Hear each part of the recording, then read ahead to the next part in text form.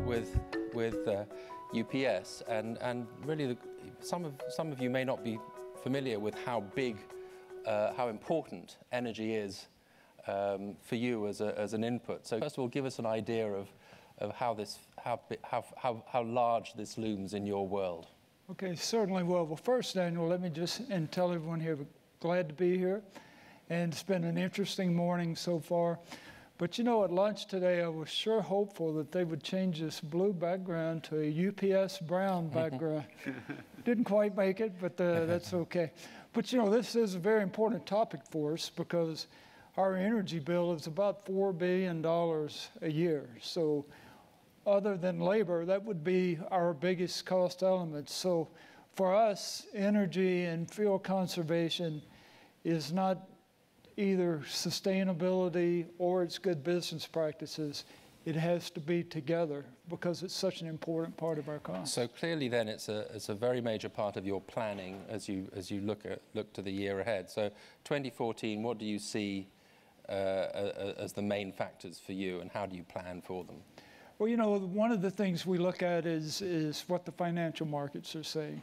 And what they're saying right now, if you look at the futures, is that they expect energy costs to be about the same as it is in 2013, maybe slightly less. So they seem to feel pretty comfortable balancing supply versus demand.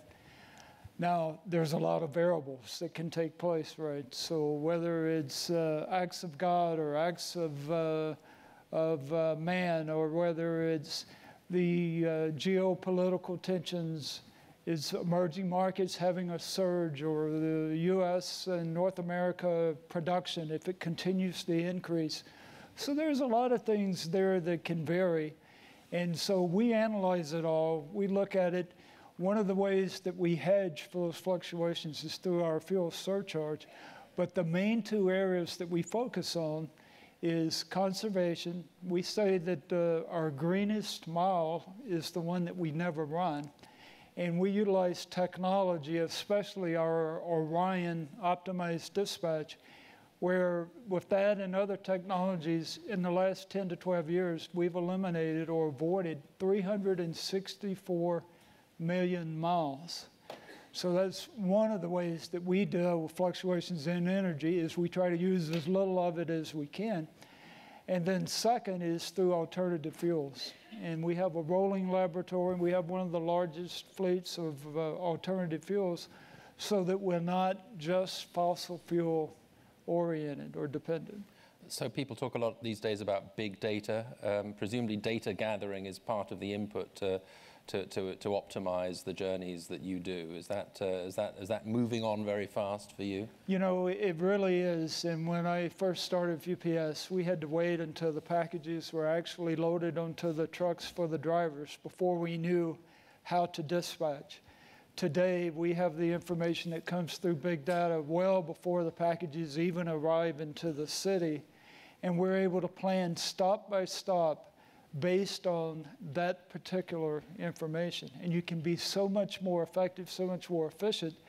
And we're rolling out this latest technology. We have over 500 people dedicated to just rolling out Orion in 2014, because we know how many miles that it will save and will lower our fuel cost, and it will lower our carbon footprint, which is very important to us. Now, I think Minister Alison-Madueke is here, so if she would like to join us, then our panel will be complete.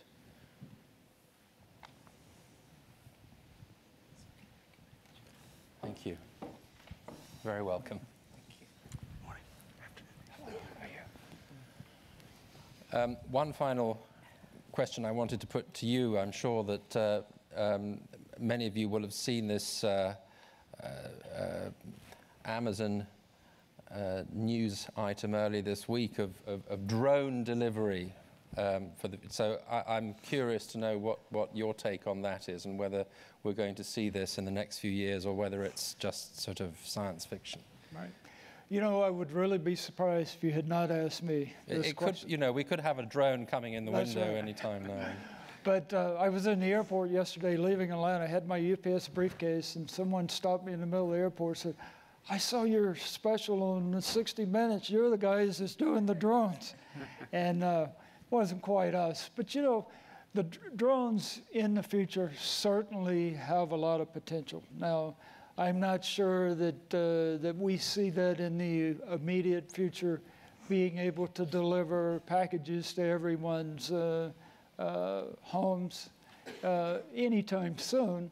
But I mean, there is potential. Now, will it work better in areas that aren't quite as congested versus trying to land a drone right down in the streets here? You know, you've got to make sure you're not landing on top of people, right?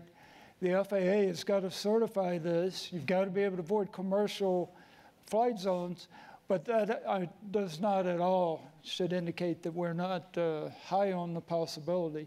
You know, we spend more on technology than any of the other transportation companies, and we are looking at these possibilities as well as we are many others in technology. So I think it's got its potential, it's got its challenges. Timing may have a lot to do with just how quick this happens, just through regulations and those kinds of things.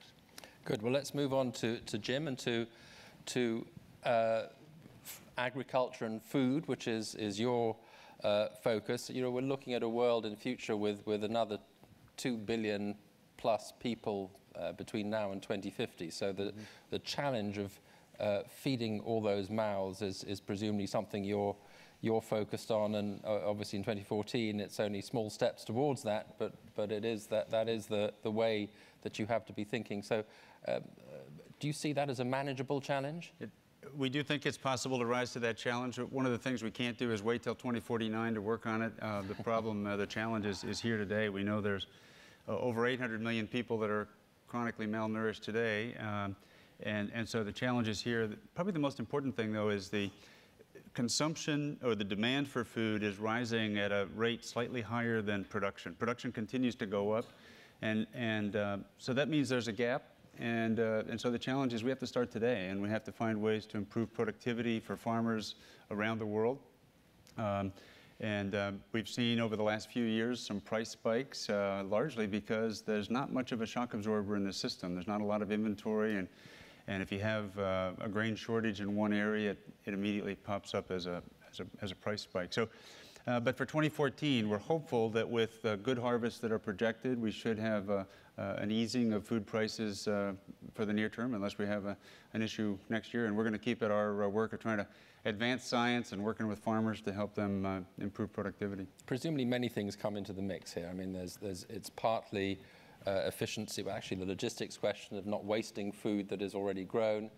There's changing in eating habits. There's getting rid of food protectionism, but then there's the technology of food production itself. So and that presumably is something that you're particularly engaged in, and what can we expect from that? Yeah. We're actually engaged in all of those, and so you're right. First of all, one of the things is more food. How do we improve productivity on the farm around the world? Many people don't realize that 85% of food in the world never crosses an international border. But if we're going to add 2 billion people to sub-Saharan Africa and India and Southeast Asia, it's going to have to. We're going to have to improve production there, and we're going to have to increase the ability to get food where it needs to be. And we have to do that without a lot of additional resources. You know, land is limited, nutrients are limited. Agriculture already uses about 70% of the fresh water. So we've got to find ways to essentially double production with the same amount of inputs that we have today. And that's going to take science. And it's also going to take working closely with farmers. You mentioned big data a little while ago. You know, we can get great products to farmers, but they have to have the information to be able to use them. And a couple weeks ago, I was out in Iowa with some farmers as they were harvesting. And as the crop is coming in now, they have monitors that are tracking the yield and the moisture on a 10 square meter grid. So they have maps. We provide services to the farmers that help them overlay soil and yield and hybrids, et cetera, so that they can get all of that data integrated in a way to make better decisions and make the most efficient use of the resources that they have. I suppose that's the high end of it, but at even in poorer countries these days, the mobile phone is an extraordinarily change-bringing technology to rural areas. Exactly. I was just in Ethiopia in May and opened a new seed production facility there. We do business in a number of countries in sub-Saharan Africa, local production and research. And you're right, cell phone technology to get information out. We're working with mobile soil testing so the farmers can get more ready access to just what basic nutrients they need in the soil. Oftentimes it's difficult to do that. So whether you're in a really advanced area or some of the even subsistence areas, it's good products and information that makes the difference. And then just final question, focusing on 2014 specifically, what technologies are just around the corner that are going to make a difference? There's a long list of really exciting things going on. Probably the one that excites me the most is a soybean oil that we call Plenish that's just about to get its final registration in the EU for imports, and it'll be raised in the U.S. So soybeans right now produce a large amount of vegetable oil that's used by all of us in all sorts of, not only salad oils, but in baking and cooking and fast food restaurants. But soybean oil is, in many cases, has to be hydrogenated, and that raises other issues with trans fats.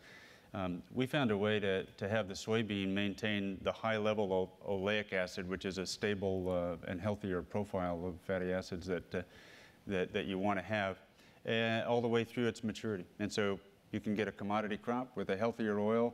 It'll have consumer benefits in a lot of different ways, and so we're excited about that. Oftentimes people talk about biotechnology. This is one of the biotechnology products that's going to have consumer impact, which is very positive. Good, thank you. Well, let's move on to the Minister and to Nigeria. How do you see 2014 for your sector in particular and for Nigeria, which we've been hearing at various times today is obviously one of the biggest emerging markets now and a rising star? Well, I think generally we expect 2014 to see an explosion, or the beginning of an explosion, in the gas sector in Nigeria. We're pulling forward the gas master plan from the Petroleum Industry Bill, which is now in front of our parliament, which is an amalgamation of over 16 previous laws in the oil and gas sector.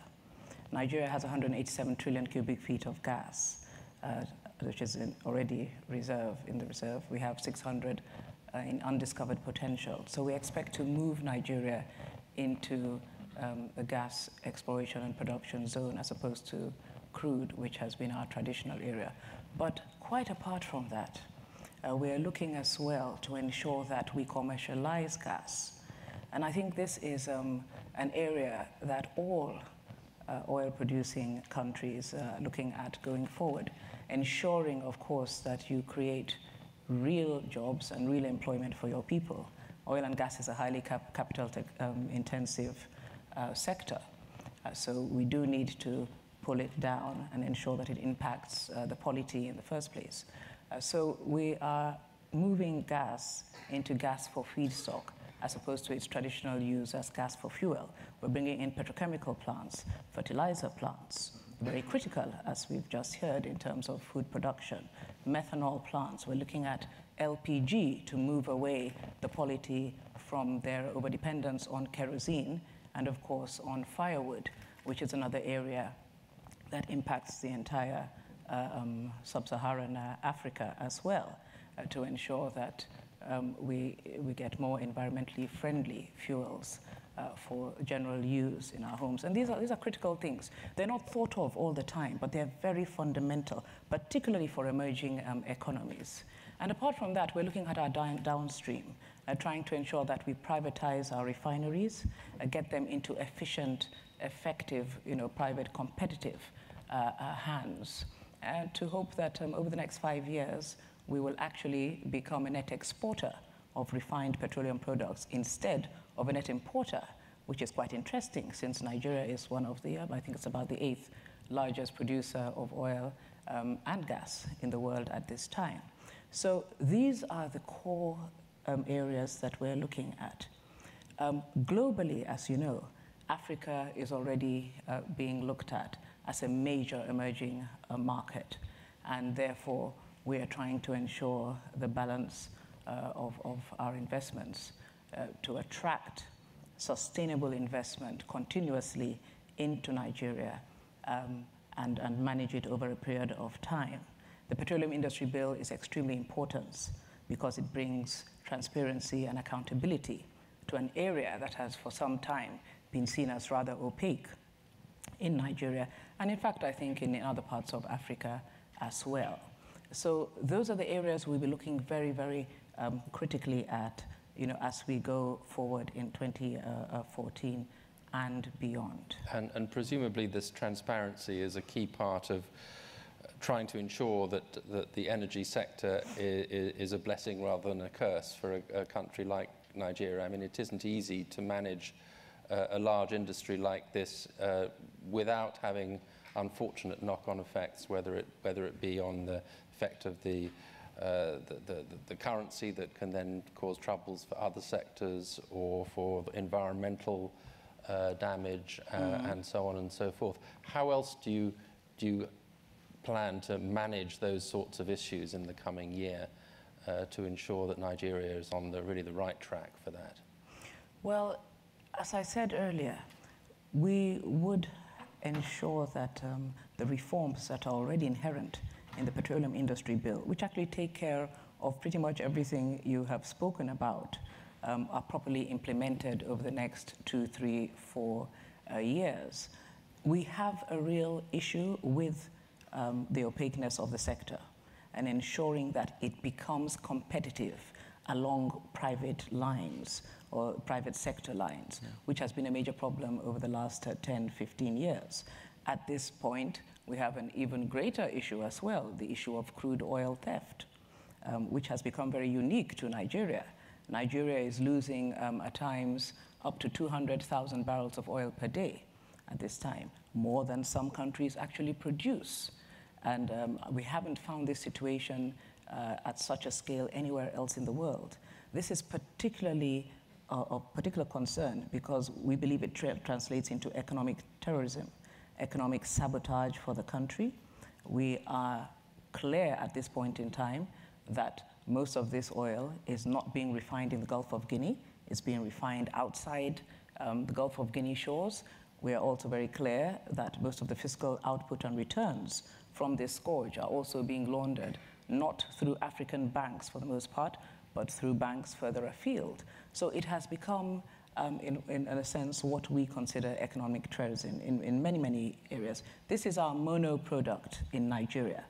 So Nigeria's economy depends on oil. It depends on it being efficient. It depends on the efficacy of how we not only manage the resources, but how we keep them sustainable, in the short and medium term. And then, of course, how we deploy those resources for the entire nation. And these are all the areas that we will be aggressively focusing on in 2014 and beyond. Isn't part of the difficulty precisely that when oil is a mono product, that yes. many people who perhaps, particularly in environmentally damaged areas, don't have the possibility of their traditional livelihoods turn to theft, because that's really all there is. So it becomes more than just an issue of criminality. It's a question of broader development, alternative opportunity for people on the land. How do you address that? How do you begin to address that? I think the government over the last 3 years in particular, with Mr. President's transformation program, has been focusing very, very robustly on diversifying the economy. We cannot continue with a monoproduct. It's not sustainable in the first place. It's not a finite resource. And with the incidents, a high incidence now of US shale oil and gas coming onto the global scene, Nigeria, as all other countries, particularly the OPEC countries, have had to sit back and take a really serious look at exactly how we're going to manage to sustain our economies, given the fact that, for instance, the US was the 5th largest export destination for Nigeria's oil, which is very high, and it's dropping rapidly. So we're now having to look towards India and China and some of the more emerging markets for that. But the government has been focusing very, very aggressively on diversifying the economy, particularly in areas such as agriculture, which is why I was very interested in what Jim was saying here. For the first time, I think, in the last 10 years or so, the Nigerian government is actually really putting a lot of effort into reviving what used to be a very thriving sector of the economy. Now, you realize that obviously if agriculture comes up to something near its former levels in terms of productivity, then we create jobs for a very high percentage of the economy, not to mention being self-sustainable in terms of food production. So those are the areas we begin to concentrate on.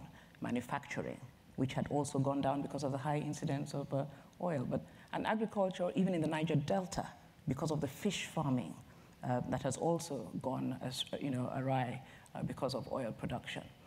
But in the long run, in the medium to long run, I think that the policies that are being put down today and that are being cemented will actually create a very, very necessary diversification of the economy. And indeed, the mobile phones you just spoke about, for the first time, we've actually utilized mobile phones for farmers to use in getting or accessing fertilizers, never done before in Nigeria. The corruption that we saw in the sector in fertilizer, bringing in fertilizers into the country, has been pretty much eradicated over the last 2.5 years. So we're moving very aggressively on that note, and I do hope that we will, with the implementation of the Petroleum Industry Bill, be able to move just as rapidly in transforming the oil and gas sector in the country as well. Okay, now we've covered a lot of ground, but let's open questions to any of our panelists who'd like to ask a question.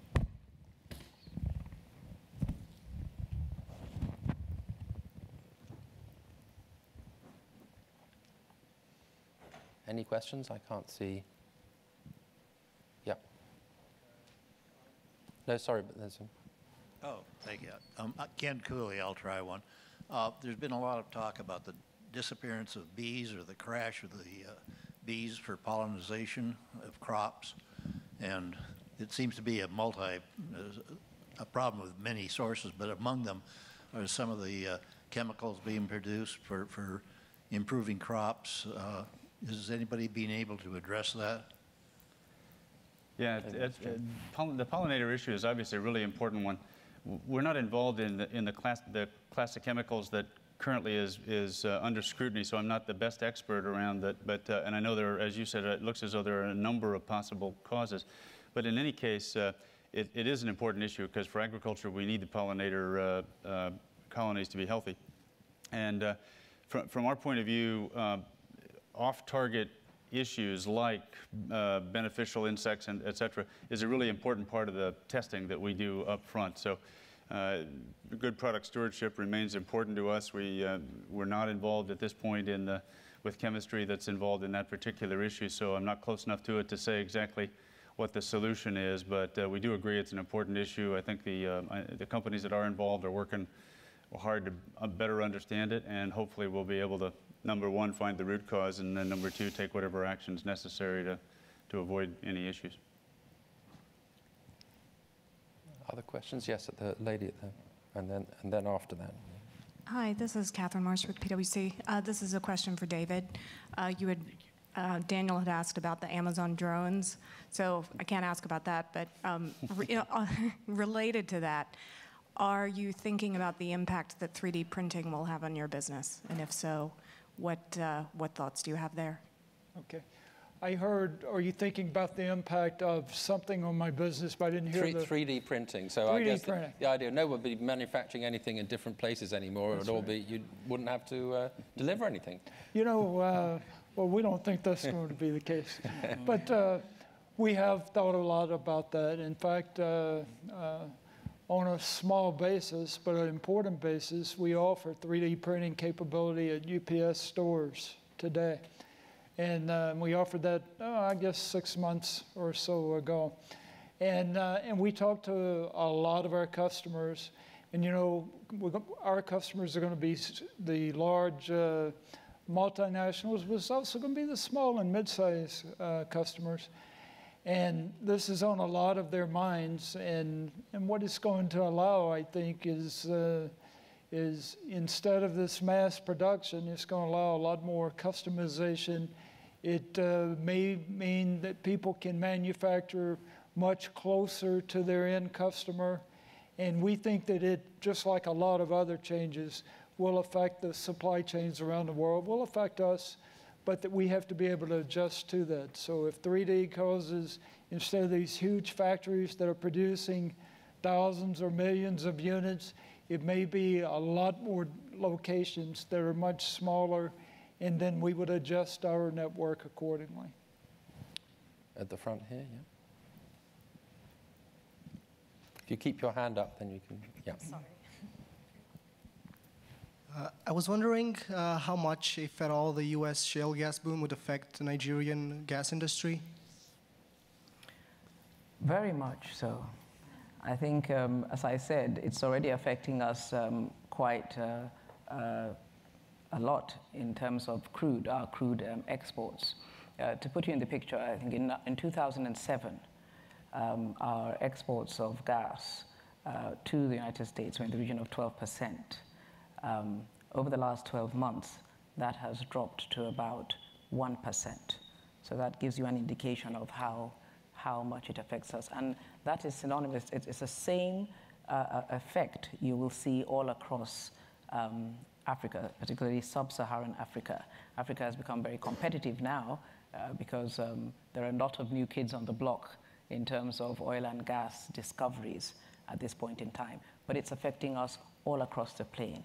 But it also, there are pros and cons to everything. It also means that Africa has to sit back.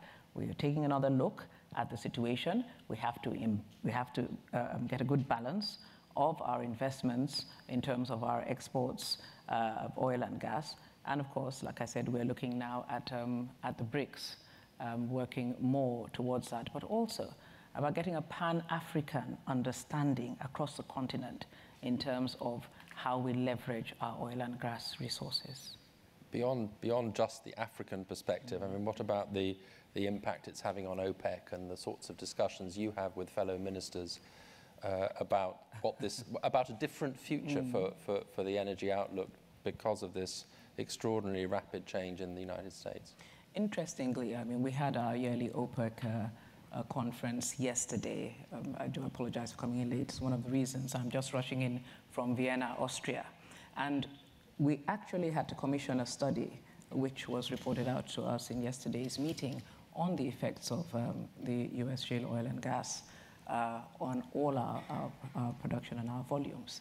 And it is quite clear that the incidence is going to affect us quite greatly in the medium term. Over the next 10, 15 years. Now, there are uncertainties with shale oil and gas. There are environmental uncertainties as it is. The actual production costs are quite steep. The US has handled it very, very well for a number of reasons. Not all other countries who have the resource will be able to do it in quite the same way. So right now, the concerns are really with the volumes that the US is managing to generate. But there could be future waves of development as other countries. Yes, there could be. China, for instance, is looking at it. Argentina is looking at it. Even the British appear to have reserves of shale oil and gas and are looking at that as well. But we cannot put a number as of yet on exactly what volumes we will see after, say, 2030. But up till about that point, we think it will be rising fairly steadily. It will probably peak around that point and might even begin to drop. But it will impact the entire global scenario for oil and gas. And another crucial question that is sort of in play at the moment is that whether the differential in pricing between oil and gas will start to move. You know, particularly oil, gas being much, much cheaper in the United States and tends to be on long-term contracts that presumably, as you ramp up gas production, you're hoping that the price will be high. But what are your assumptions there? Well, this has been a major, major concern for us. Our assumptions are that gas prices will drop, no matter what happens in the next Will there be 5 a years global or so. gas price in effect? I think so. We assume that, there will be. It affects, and I want to make this point particularly, that it affects us, I think, particularly on the African continent, because we depend so highly on natural resources at this time. So it's an area that we're looking very, very closely at. Okay. Other questions? Yes, in the middle of the room, and then there's one at the back. So let's take this one first, and then there's one at the back there. Yeah, the mic's on its way. Thank you. Joshua Gubitz with Global Sphere, and Jim, this is a question for you. So on one hand, as was discussed earlier, we have a population that's set to increase by a couple billion people over the next several decades, and a lot of additional mouths that need to be fed, and a lot of additional food resources that are going to need to be required. On the other hand, certainly in Europe and in certain other markets around the world, we see a lot of resistance to GMOs and a lot of, let's say, aversion to GMOs and lack of acceptance of them. And I'm just wondering, on one hand, where do you see the GMO issue going in the year ahead or the couple years ahead? And also, how do we sort of reconcile these two conflicting desires or two conflicting demands? Yeah, it's really an important issue. First of all, there's a tremendous amount of science behind it, and the fact that we're involved in it, is a testimony to the fact that we're confident and comfortable with the safety of the science. That doesn't mean that everybody's comfortable around the world, and we understand that. So we clearly, as an industry, have a job to continue to do around communication, education, transparency, and I regularly meet with folks that have a very different view than I do about the science. But you have to do that to understand where their concerns are coming from and how we might work together to find common ground. There's no question that the tools around biotechnology are very powerful, and if we really are going to sustainably feed the population, we're going to need to use all the tools. It's not the only tool by any stretch, but it's an important one. And so we think it's an important responsibility we have to continue to engage with the public. Obviously, also what's important from our point of view is making sure we have good product stewardship so that there aren't actually issues. And so far, that's, we've had very good luck, very good track record in that regard. But if we don't limit it to biotechnology in terms of traits. The tools play a tremendous role already in just accelerating plant breeding. The fact that we can understand the genome of these plants now much, much better allows us to identify the genes that are having an impact in the ultimate crop. And once we do that, we can actually do plant breeding more quickly because we know what we're trying to get crossed. You don't have to cross it, plant it, grow it, wait for the season. So even that acceleration is going to help us try to keep pace with the increases in demand. So we think it's a really important tool. We acknowledge that not everybody is comfortable yet, but most people are. It's being used by over 25 or 30 countries around the world and millions of hectares for over a decade. So we think it's a proven technology. But at the same time, we work with countries and customers at the pace they're comfortable. And we have very quickly, do you see labeling as a big issue in 2014? Labeling is, in the U.S. particularly, becoming an issue because people are trying to push for that. Unfortunately, some of the ballot initiatives have been really not good legislation because they bring in a lot of other issues. But the idea of transparency, or maybe more importantly, the idea of customer choice, we strongly support that. One of the important things is, as a technology provider, we don't own the food label. So we work closely with the food companies. They're the ones who, and the FDA governing that has to be involved. But what we're trying to do is find ways to increase transparency, give consumers choice. We don't think there's a reason you have to be concerned about the fact that there are GMOs, but if you are, we'd love to find a way for people to know that. Okay. Question at the back, I promise, if you could keep it short and the answer short, because we're running out of time. Yeah, Maurice Blum, CWS. You mentioned, this is a question for Jim. You mentioned about more than 800 million undernourished people in the world. We're also looking at 1 billion obesity, people touched by obesity. And then you talk about double the production. I would like to hear something from you in terms of the food waste as well as quality of food. If you could do that in 30 seconds. then, yeah. Excellent, excellent point. There's a tremendous amount of work going on in food waste. How do we extend shelf life? How do we detect foodborne pathogens more rapidly? I'll give you one example that we're excited about that is not the high high-tech developed country. We're working on an enzyme, a naturally occurring enzyme that can fight off bad bacteria in raw milk. Today, over half the milk in Kenya gets thrown away because it doesn't get to cold storage before it goes bad. This enzyme, which is, as I said, naturally occurring, looks to be able to give it at least 8 hours of additional shelf life. Before we launch it, we want to get it to 12 so the evening milk can go in with the morning milk. If we can do that, that's a game changer for a lot of people's lives and nutrition, and how do we get shelf lives extended and more nutritious foods available to people. I want to just give one last question to David, because I think it's of interest to everyone. You have your finger on the pulse of the US economy because you know who's sending what to where. What do you take from this past week, Thanksgiving, and the sort of general level of activity that you saw? Well, you know, one of the things that's unique about this year is there's many less shopping days, and for us, shipping days between Thanksgiving and Christmas. So we're seeing an increase in volume per day. We expected somewhere around 8%.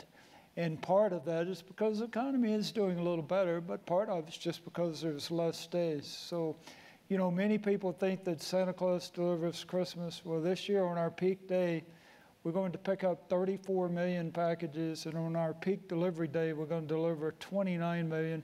So we kind of think Santa really wears a brown uniform versus a red. Okay, well, with that, I'd like to thank all our panelists. Thank you very much for an excellent conversation. Thank you. That's great.